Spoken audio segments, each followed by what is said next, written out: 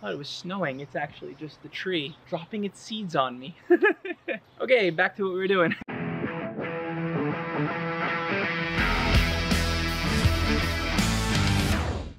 All right, everybody, welcome back. Today I'm going to talk to you about vegan bodybuilding and how to do it on a budget, how to get your groceries and do it in a budget-friendly way. Figured I'd come outside. It's actually warmer outside than it is inside because our walls are made out of concrete. But yeah, I guess we're fortunate to have this space and the ability to garden, which is one of the ways to be budgeted. Basically, step one is to create a budget. Danny and I consistently spend $500 or less a month on groceries, and we consume anywhere from 6,000 to 8,000 calories combined, and we get in around 350 grams of protein combined, and we eat nutritiously, and we eat a variety of nutrient-dense foods. So it really is possible to do this as long as you're smart about it.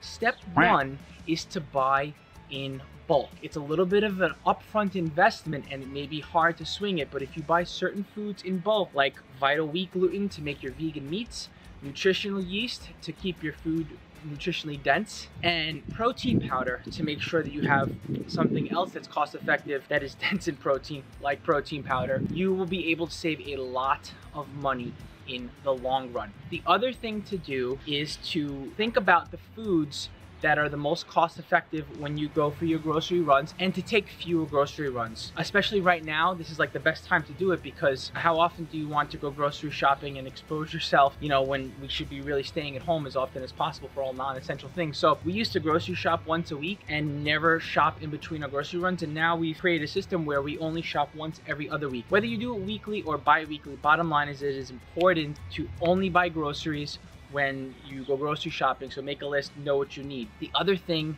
is to not go grocery shopping when you're hungry. Wouldn't you know it, when you're hungry, you actually wind up buying things on impulse that you don't really need. And they're generally like things that are not nutritionally dense and that cost a lot of money, when you could be making stuff at home. Which leads me to my next point. You can make all of your vegan meats and you can make all of your vegan cheeses at home. You can make things like sauces, your condiments at home, and you can make all other kinds of things at home, like bread, for example. So the more things you can make on your own, the better. The other tip is, well, you know, making stuff is time consuming, right? Yes, once again, time and money, upfront investments that you can invest in yourself on to do things in a budgeted way in the future so that you don't wind up spending more money that you'd like to, and you can still eat nutritiously. So the more time and the more money that you invest upfront into creating your systems, and the more disciplined you are with them, the better your systems are going to be, and the less you'll spend a month on groceries. So when you do make food at home, try to not just batch cook for the week, but try to batch cook for the next 3 weeks. Try to batch cook for the next